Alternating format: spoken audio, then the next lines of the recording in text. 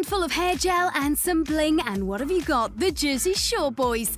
Paulie D and Vinny have been in town to big up Season 3 of the US reality show, hitting our screens here in the UK on MTV. Every episode is just jam-packed with drama, comedy, love and hate, and, friendship. Jersey Shore's all about a bunch of housemates in their 20s thrown together at Seaside Heights in New Jersey, a place infamous for partying.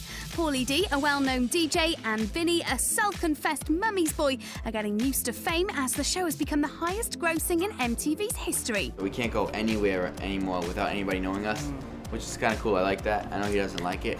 Yeah, right. But on a more serious note, they've become role models and are even more aware of it after castmate Snooki's arrest for being drunk. I just try to set a good example, just like trying to be real. I try to be myself, but everybody has their ups, has their downs. Everybody gets in trouble. Like even Snooki, she's a role model, but she got in trouble, so she got reprimanded for that. Just like anybody else get in trouble, they get reprimanded. So. Another reality show is about to hit US shores, so are the boys looking forward to US X Factor? Very excited about that because we are big Simon Cowell fans, and he's not on American Idol anymore, so I thought that was going to be the last that I would see him, but when I hear that he's going to have his own show, I'm definitely going to watch it. And Cheryl Cole? You got Simon for the funny critical effect, and then just give me a hot girl to look at, and then, half the job is done. It's definitely got two viewers there then.